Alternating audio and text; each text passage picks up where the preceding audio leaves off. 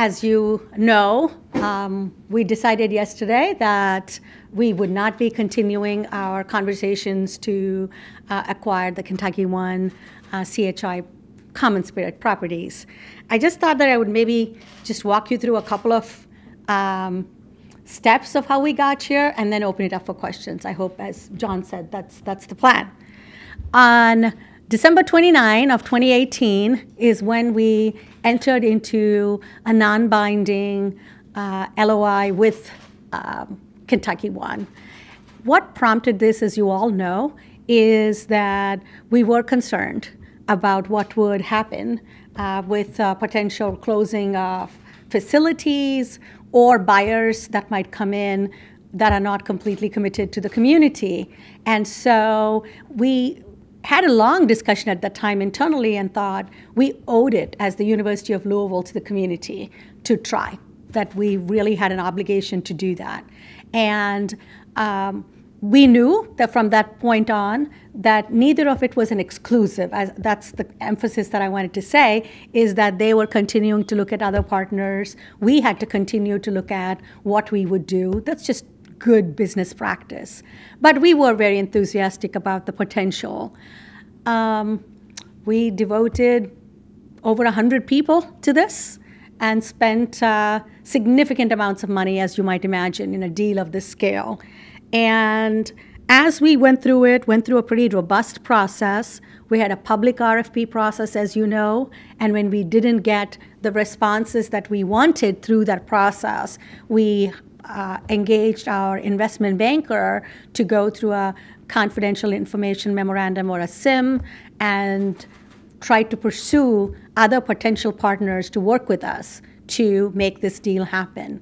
In that process, the offers that we got were not ones that would make it viable for us. I've said this to you once before. We know that our most important obligation is to the University of Louisville. I, as the leader of this university and the board, needs to make sure that we are financially viable, sustainable, and that we thrive. That was always very important to us. And I've made the analogy of when you're flying, you know how they say, first put your mask on first before you assist the person next to you. And the point is that we need to make sure that we stay financially viable throughout this process. And all I can tell you is that during the process, it didn't turn out that we had attractive options, partners that could come in with us. And with our financial situation, or with any universities, to go on this alone, given the financial straits of KentuckyOne properties, was not a viable option for us. Then we decided that we needed to do this quickly, that once we made a decision that it was important to just state it, and so that there was no misguiding anybody or delaying a process for the good of the order. The good news is that both parties are truly committed to an orderly transition. And so while this might be very nerve-wracking for many people, uncertainty is always that way, change is always that way, what I'm happy to tell you is that all of our agreements have been extended with no real end date. So our AAA, our MSA, the caveat is that we would have to be given a 90-day notice if that were not to happen. And we are very reassured for the students' education, for our residents, that for whatever reason, a sale to another buyer who may not be interested in the same thing, we have an agreement that all of those residency slots would be transferred to us or to a location of our choosing. So what does this mean? From an education point of view, the students are protected. Our agreements are all in place. So for our doctors, other healthcare providers that are working in these facilities, nothing is imminent. There's no problem. I'm sure you'll all ask me, what about the long term? And you've heard from KentuckyOne that long term they cannot say, but there are no plans to immediately shut down any of the facilities. So that's what I wanted to share with you, and I'm happy to take any questions. Could you describe in any detail what actually occurred during the negotiations? When you say that it was not financially viable, what specifically are you referring to? I'm referring to a couple of things. One is finding a partner that would invest the dollars to make sure that we could run all these hospitals in a sustainable manner. And as you know, with many of these, there would be fresh infusions of cash that would be required for deferred maintenance, for IT, for a lot of those types of things. And during a negotiation process, you realize whether it's possible to come to an agreement or not. And in this case, it wasn't. I hope that you all also recall that for a deal of this magnitude, in 5 months, to be able to say yay or nay is a really big deal. How much money are we talking about here? It's hard to say. I don't want to pinpoint a particular number, but we were looking for a partner that would keep this viable. And during the process, we had 3 potential suitors that were in the data rooms and were trying to see if this would work, but in a time frame to move quickly enough, they all needed significantly longer. I'm not avoiding your question, but candidly what it is that how much is required would actually depend on the structure of the deal. Do you see? Because if we said how much equity would we give up, what would happen? That's why I'm not able to tell you. So if someone came in and we said we just want 10%, it would look very different from if we were going to be equal partners. Can you name any of the parties? I don't know if I can. Let me find out from our legal. We went through a process. Maybe we can. Can you? Let me find out about that. I just honestly don't know if we could. So time obviously was a major factor here. So at least thinking about maybe a different world where you maybe had more time, would you have been able to find a partner that would have been suitable? It's possible, but that's speculative. We felt during the negotiating process that the due diligence that these partners would want. As you know, our memorandum went out somewhere in the first week of May. We asked for proposals to be due by end of May. So this is a super compressed time frame.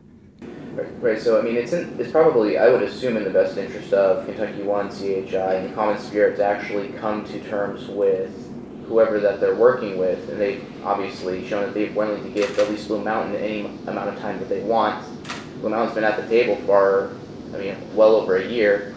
Why wasn't common spirit and everybody else on the KentuckyOne side willing to give the University of Louisville more time to find viable partners? Those are questions that are hard for me to answer, right? We can say that from our end, we knew that within the time frame allowed, that the financials weren't making sense. Some people might say, why did you even enter into it? But we really thought that it was important to give it everything we had to try, right? How close were you in the discussions? So if the goal is, say, the venture requires $1 billion, were you 50% there, 75%? How close were you? Again, that question is impossible to answer because it depends on the deal structure. Everywhere, what are they going to ask in terms of capital calls? What are they going to do in terms of dilution of potential equity?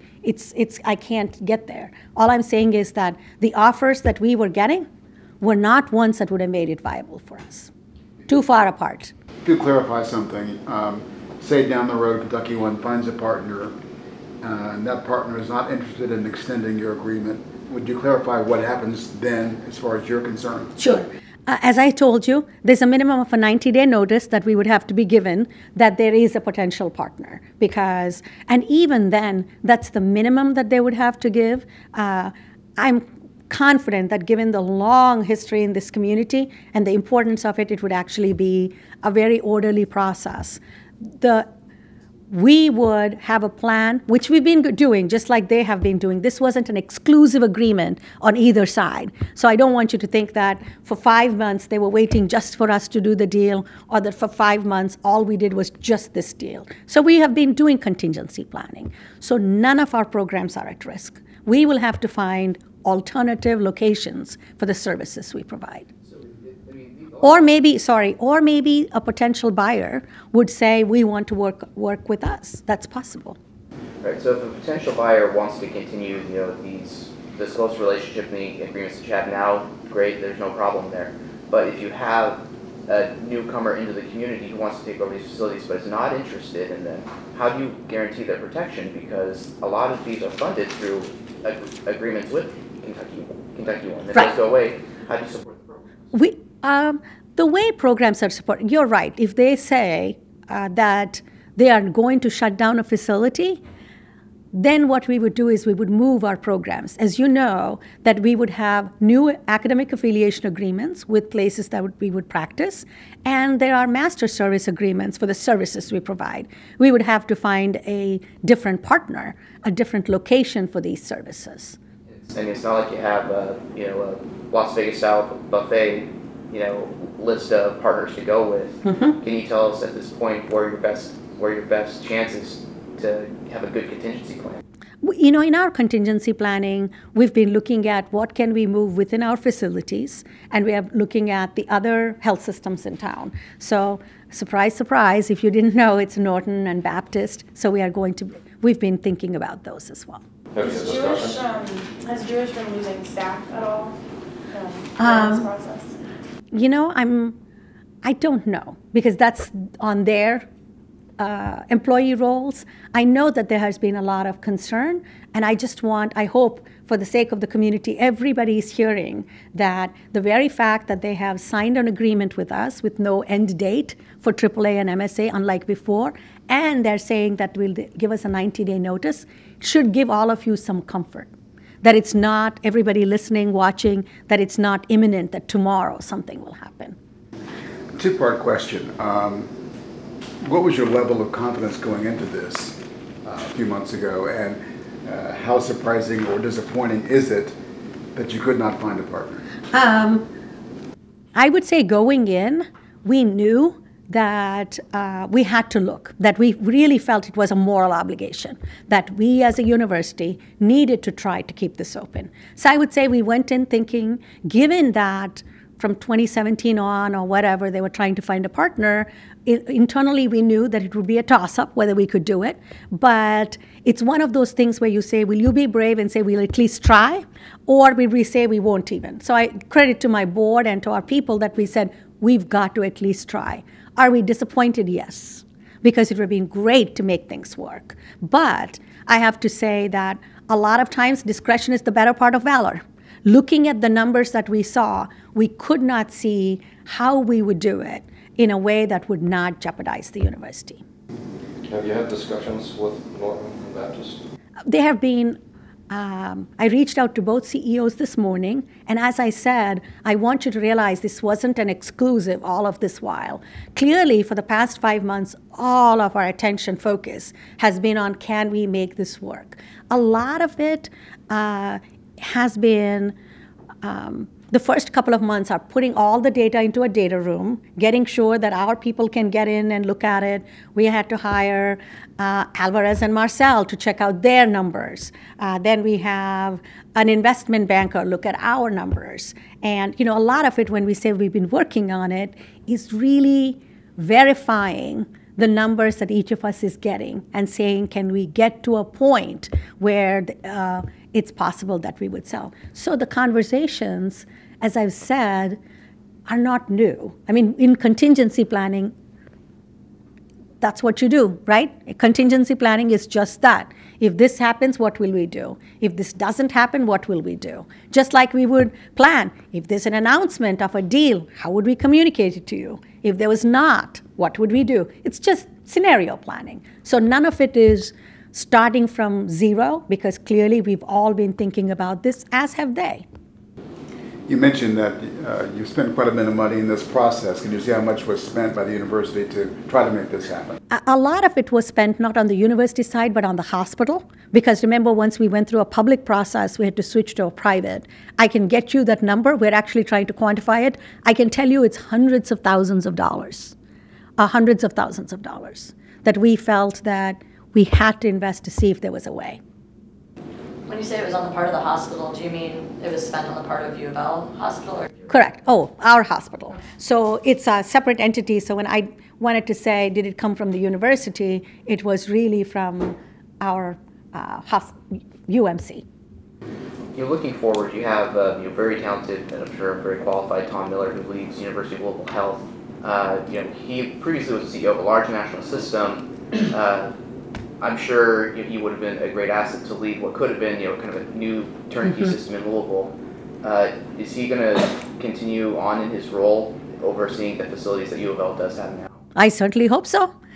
We are very fortunate to have, as you said, a very talented individual, and he has done such a great job for us in turning around the hospital. We are actually in the black, doing very well.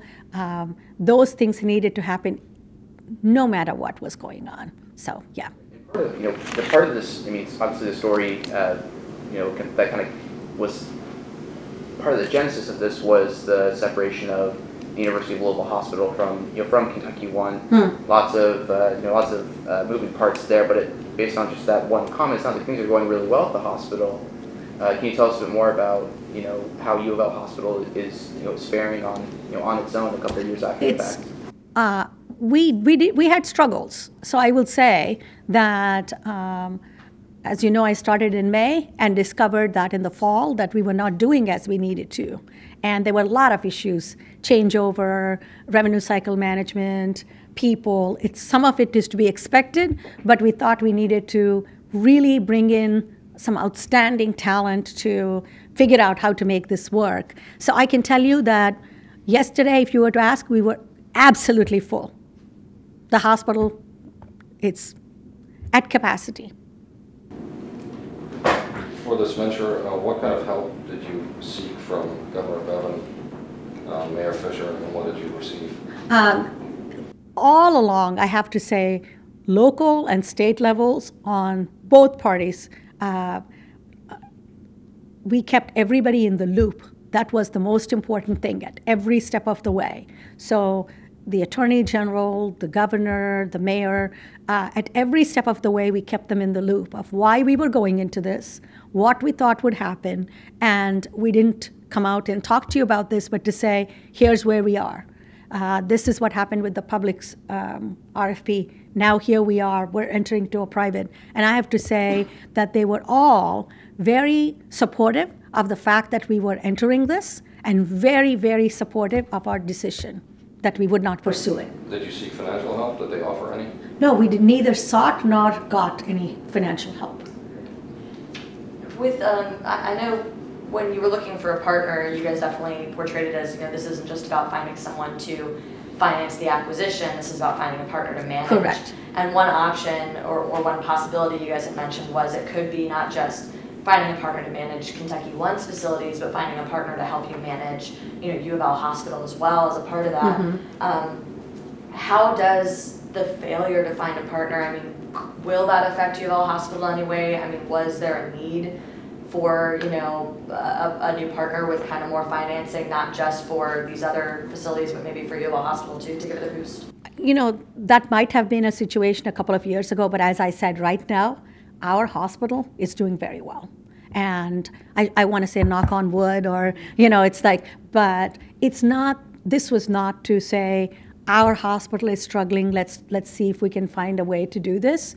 It was, we are financially stable right now, and we have systems in place to make sure that we are, but it was truly for, is there a way that we could do something so that an institution that's been here over 100 years and has provided incredible care to so many indigent and patients, like forget indigent or not, patients, is there a way that we could keep that going? That was a big part of it. Is there, I guess from your perspective, is there a fear that because you guys weren't able to do that, and it sounds like you came into it because you were like, we want to make sure we can keep the lights on at Jewish.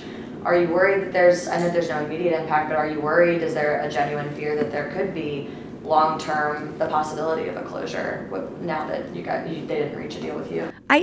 From what I've seen, they have been talking to other partners throughout the process, so we don't have visibility into that. So please remember that just because this didn't work with us, as you said, from 2017 on, they have been in conversations with other partners, and that might be well the case. All I can reassure everybody is that nothing is happening tomorrow. When we say long-term, it's truly long-term. A hospital of this size and with the commitments they've made, we're not talking about, oh my goodness, what's going to happen next week or even next month.